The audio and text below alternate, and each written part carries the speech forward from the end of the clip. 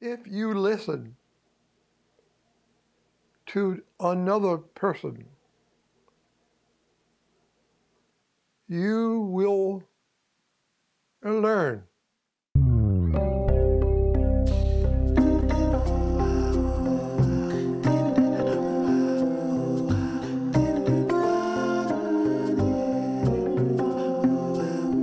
My brain is good, but little mixed up words. Speak, no speak. I know it, but speak, no speak. I have an arm I can remove, and I am whole. But speech, I'm not whole.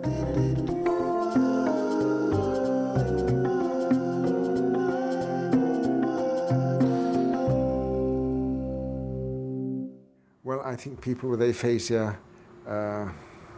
teach us that we are all fragile in unexpected ways. When you think about cancer, or you think about muscular sclerosis, or you think about Parkinson's disease, the disease has all these symptoms, and aphasia is really the symptom of these other kinds of disorders.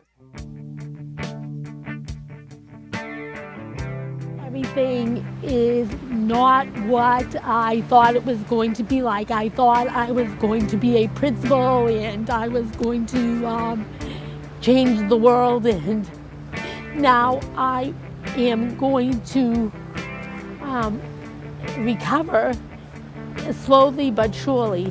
I will recover. You're a poster child for stroke and aphasia. I think all are. I don't want to be a poster child. My speech is getting better all the time, but it's still really hard to do a lot of just normal things, like trying to make lunch and talk. It doesn't work. I think living successfully with aphasia means different things, obviously, to different people. The people that I've come across, those that are living successfully with aphasia, are those that have come to terms with the fact that this is a new normal, that their life may not be the same as it was, but then they reinvent themselves in some way, and they're able to take that message to other people and make other people feel empowered. A long time ago, band, play music, reggae, strictly reggae. I was Buffalo soldier, it's a war for America, fighting an arrival, fighting for survival. I'm in Buffalo soldier. Why yo yo, why yo yo yo, why yo yo yo yo yo yo yo.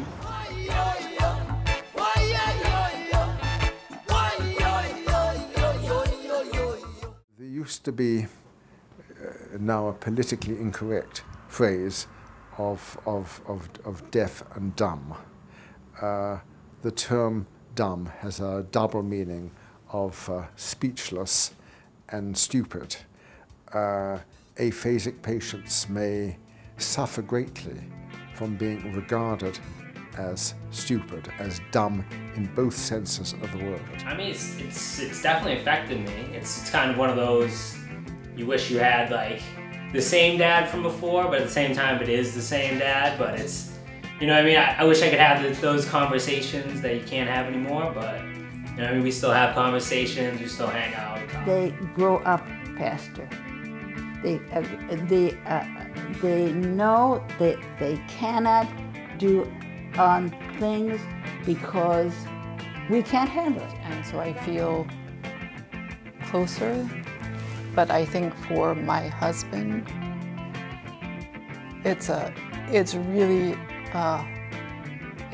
hard for him to be the caregiver for everyone. If the family exerts itself, if other people exert themselves, then the patient can be motivated and be brought to life in all sorts of ways. I got aphasic. What you gonna do? I got aphasic. That's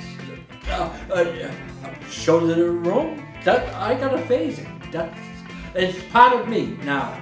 It's part of me. I think it's very important for people to continue with their lives. Part of me. Okay, let's go. All right, you want to be? Like if you have a goal, do it. And just even, not even achieving it, it's doing, like striving for it, that will keep you alive. The life participation approach to aphasia is critical. Many of the groups, many of the programs and centers use that approach, and that's where the person with aphasia is central to the process. Obviously, it's their life. After my stroke, you definitely think, you know, what am I going to do now? You know, what is not just the meaning of life, but what is my purpose? What am I going to do now? I think it's important for us to know that there is no plateau, and that people with aphasia don't reach a plateau and stop. As a matter of fact, they're continually changing, continually improving for the rest of their lives. And when research has followed people over a long period of time, that's exactly what they've found. It's a battle to have aphasia, but it is one of those fights that's worth it. It's so worth it to win. I don't think anyone should be given up on, and I don't think anyone should be regarded as hopeless. And people can't live without hope.